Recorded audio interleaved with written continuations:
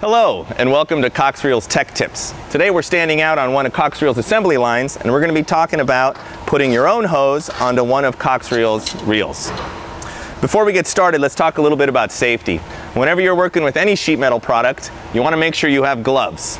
The second thing to consider in this scenario is we've got to have the reel bolted down or mounted in place where you're going to be using it. We're going to be winding the reel up and loading the spring. You want to make sure that it doesn't come off on you and go flying. Before we get started about the reel, let's talk a little bit about the hose itself. Every reel is designed to work with a specific range of hose, and you can tell what that range is by looking in the catalog or online and seeing what normally comes on your model when you buy it with hose. If your hose is stiffer or higher in pressure or bigger in diameter or much smaller in diameter, you're going to have problems with rewind, maybe not enough spring, and issues like that. If you're worried, consult the factory whether or not your hose will work on that specific model. While we're talking about hose, when you're selecting it, the Coxreels comes with hose clamps on each, one inside and one outside. You want to make sure that the hose clamps fit on the hose, and when they're tightened, that the hose can't be pulled through them. This is very important for proper longevity and function of your reel. If the strap is too large for your hose and the hose slips through, you need to look at getting yourself a smaller hose strap before you continue. Now, another couple of things that you're going to need before we continue is a ball stop that fits your hose and a hose guard. Now, some models will come with trim installed on the opening, and in those cases you don't have to worry about a hose guard. But if it does not, such as this model, you need a hose guard, which we also sell along with the ball stops as accessories. Some of the tools you're going to need to get this project done are a short stubby screwdriver, Phillips. You're going to need a 3/8 wrench or nut driver. You're going to need a wrench that will fit your swivel, and you're going to need a wrench that's going to fit your hose.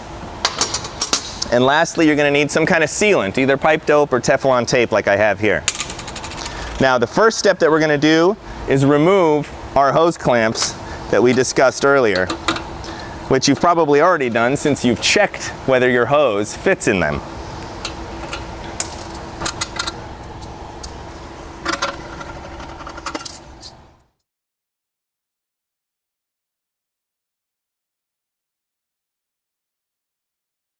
I'm going to pause right here and tell you guys about the two methods there are to load hose onto the reel. The first method is called a pre-tension method, where we use the spring of the reel to actually pull the hose onto the drum. And the second method is called a post-tension method, where we manually load the drum with hose and then we add tension to it afterward. The reason that you use the post method is because you have a constant tension reel. That's a reel that doesn't latch, like a gas station reel. Or you have an application that is, it is impractical to preload the spring, or it is unsafe to wind up all the tension onto the spring. I'm going to go ahead and continue shooting the rest of the video with the pre-tension method because it's fairly simple and it's foolproof. And then afterward, we're going to shoot a shorts to show you the differences between the two.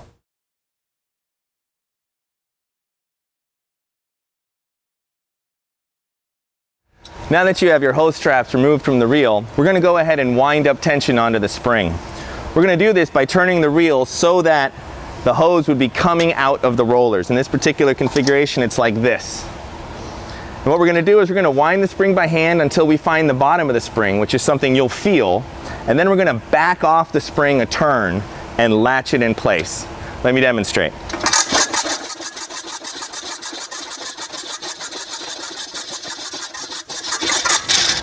So I found the bottom of the spring, and I'm going to back off a turn, and I'm also going to try and put this hole on top where I have to do a little bit of work with the hose clamps.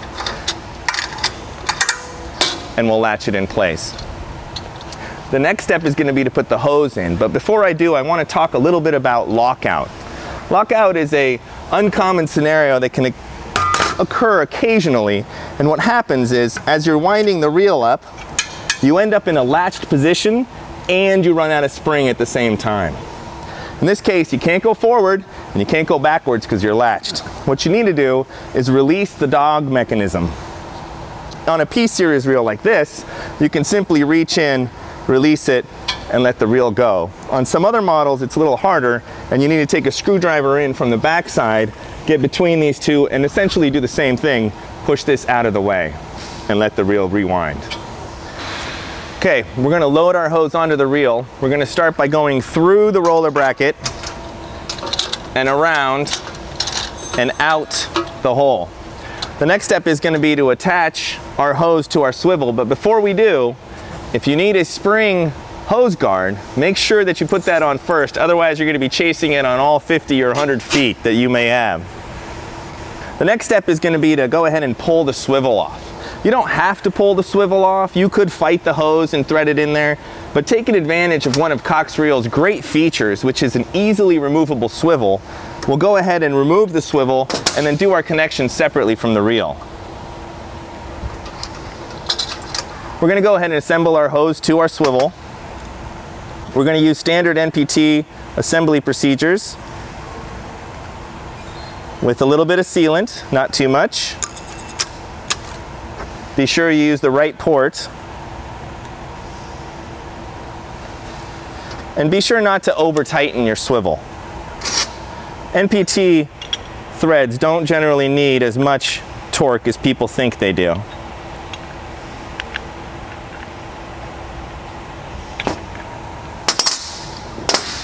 Now, we're going to go ahead and put our swivel back onto our reel the same way we took it off.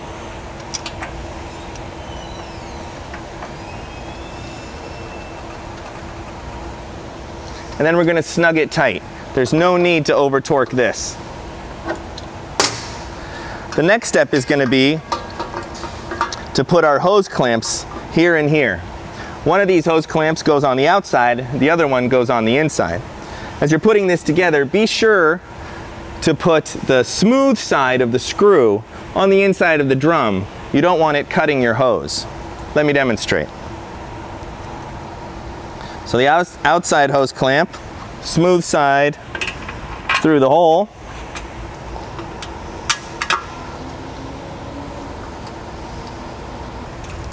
And now is the time to move our hose protector into place between the two clamps. And then we'll put on our inside clamp, which should be pointing down so that the hose is up against the drum. Again, the round head of the screw on the inside of the drum.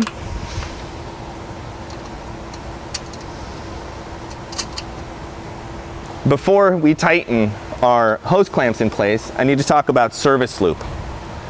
It's very important on this design of reel that you have a loop before it goes into the disc. This loop should be such that the angle between the opening and the hose leaving the swivel is 90 degrees. This is the loop that we're talking about. So at this point, adjust your hose until you have a 90 degrees between your opening and the outlet of your swivel, and then go ahead and tighten your hose clamps. This is what short stubby screwdriver is for, so that you can hold the backside while you're tightening.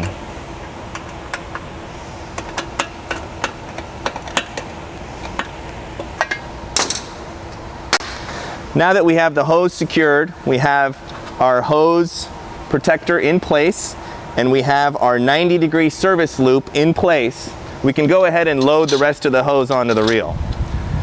Now, as you know, the reason you bought a reel is because hose tangles up, and so if I tried to wind it off of this loop, we'd have a big rat's nest over here. So I'm going to go ahead and throw the hose far away from me, and then I'm going to unlatch the reel by pulling on the hose, and then let the reel spring wind up my hose for me. And I'm going to carefully feed the hose in and unwind any knots as they come along. Why we get a hose reel. I'm going to stop before the end and relatch my reel. And what we're going to do now is install our ball stop at the distance that you want. Normally it's about a foot away from the end. However, if your reel is higher, you may want more hanging down. And the ball stops are very simply put together by two opposing screws, which we unscrew, open, put around our hose, and clamp them back together. like so.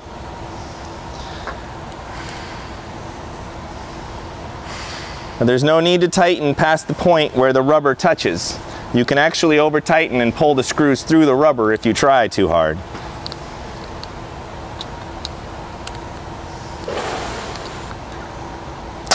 Now that our ball stop is in place, our hose installation is complete.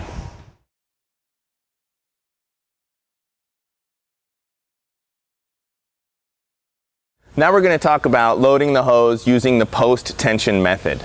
What I've done is go ahead and prep the same reel. I've removed all of the hose from it, but I left all the other work that we did. So we've installed our hose, we've used our 2 hose clamps, we have our hose protector, we have our 90-degree service loop, and it's installed into our swivel. The only difference here is that I didn't pre-tension the reel. Our reel right now is in a neutral position and it's not latched. Now, what we're going to do is we're going to load the hose manually, and we got a couple of different choices on how to do this.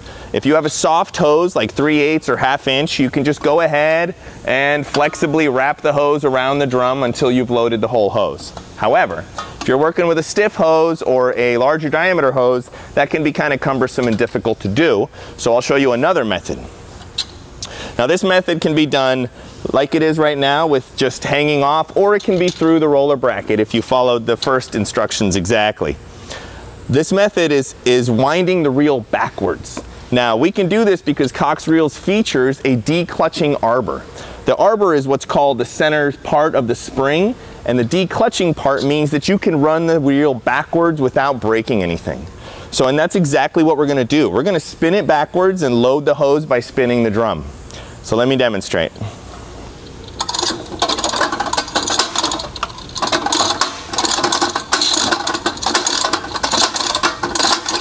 Now it makes a little bit of noise, and that's the arbor declutching every time it goes around, but don't worry, you're not breaking anything.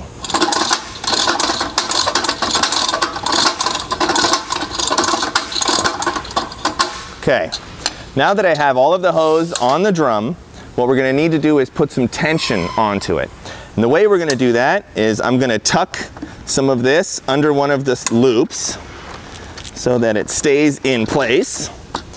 And then I'm going to wind 3 pre-wraps. That's kind of a default starting point. And we're going to do that the same way we did the tensioning in the pre-tension method, which is turn the drum in the direction as if you were pulling the hose out, in this case up.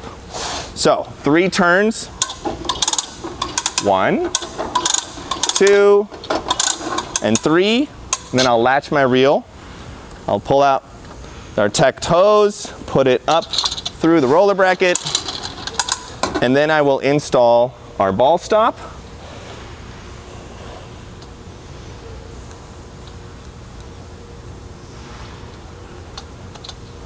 This time I have a power tool.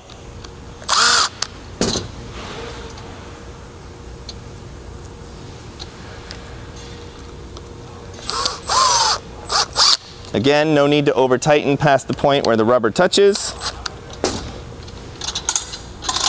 And our hose installation is complete. Now, the reason that I don't prefer this method is now there's an extra step. You have to check to make sure that you have not bottomed out the spring with this installation. And we'll do this like this.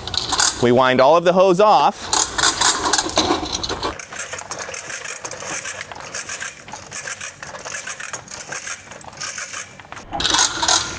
And we look to see what is stopping us at the end. In this case, what's stopping us at the end is the hose strap, and that's what you want. If for some reason it stops and there's still hose left on the drum, that means the spring is stopping you. If you leave it like that, you'll get premature failure of your spring. So, if you did by some chance have the spring stopping you, you have to remove a wrap. I'm not going to go through how to do that here. We have an extra video for adding and removing tension. It's on our YouTube channel. Check that one out.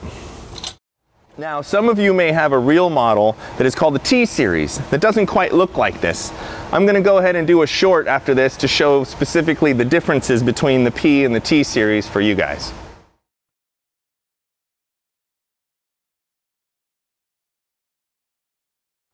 Welcome to the short on the T-Series. We're doing this because the T-Series looks a little bit different than the P-Series that we used to make the hose installation video.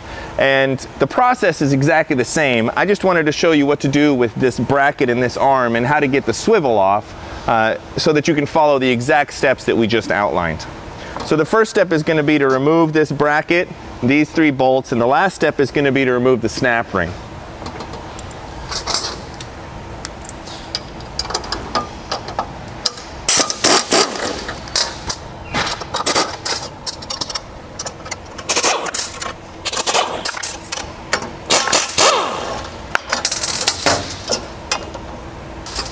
Now with all of the bolts loose, I'll go ahead and I'll pull off the snap ring.